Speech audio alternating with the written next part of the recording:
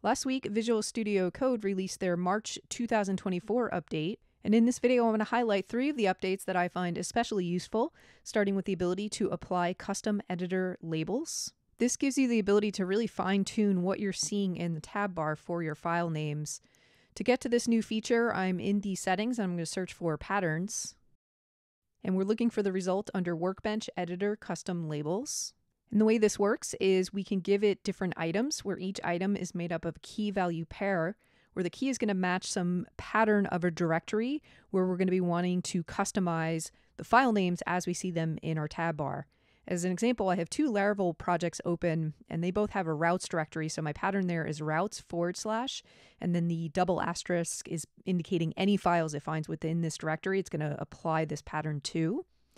And then for the value, we can customize what we're going to see in the tab bar using keywords like file name, directory name, extension name. There's several examples they provide here. The way I set it up is for any files located within this directory, I want it to show me the name of the file. I'm going to follow that with just the keyword routes. And that's just a keyword I chose. It's completely arbitrary. In this case, I know I'm opening files that configure routes, so that seemed like an appropriate descriptor. And then finally, in parentheses, I have the directory name, but we go up 1 level. So when we're referencing the directory name, we can pass it a number where that number represents the nth parent folder of the file we're currently looking at. In my case, if I'm in my routes directory, I want to be able to go up 1 directory and I want to see what the name of that folder is because that's the root folder of my project. So that basically identifies my project. To understand everything I just said, it's best to see an example. And you can see I've currently got 2 route files open, and this is the end result. So it says web routes, and then there's the parent folder. And then here's the second one. It's also web routes, but I can distinguish it from the first one because I could see the separate parent folder. And just to highlight that effect, I'm going to temporarily turn this off. I don't want to delete it. I just want to disable it. So I'm going to switch over to my settings.json file and find that setting at the very end of the file so I could just comment it out. And there we go. We could see what it looks like by default. It's the same information, just not quite as clear and concise. We do see the addition of the file extension, which in this case we don't really need to see. The fact that it's in the routes subdirectory is a little bit more obscured. And just to contrast it again, let me bring back that pattern.